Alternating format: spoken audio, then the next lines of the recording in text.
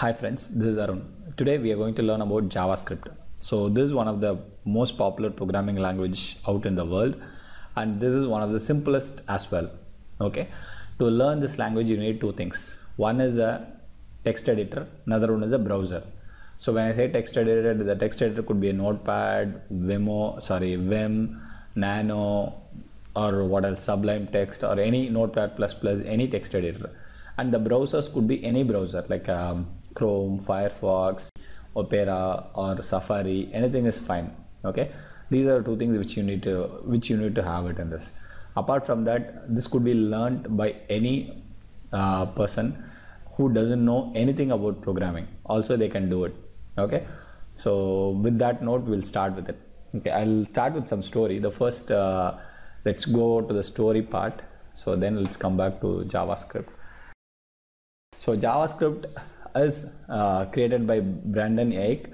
So this is he did when he was working with Netscape. Netscape is I wouldn't say the first browser, the first popular browser which we used to have it. Like when I was a kid, I used to have that.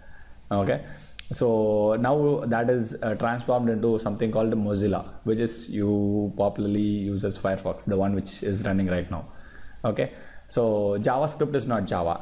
That is another thing which you have to be clear. Though the name contains Java, it doesn't mean that JavaScript and Java are same. Those are two different programming languages completely. It's like in India we have multiple languages, Tamil and Malayalam. Both looks alike. Telugu and Kannada both looks alike, but both are different languages.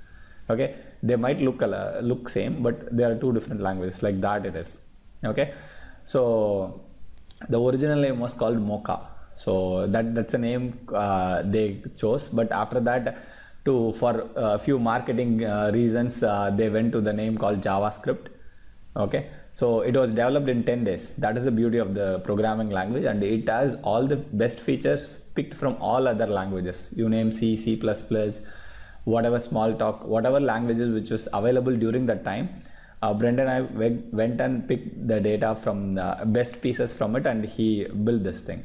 So when he built it, like this had multi-dimensional thing. For example, JavaScript can be used for functional programming, which if you are interested you can learn, or a typical procedural thing, object-oriented, or any type of programming styles. If you want to use it, you can use it. Everything is flexible in Java.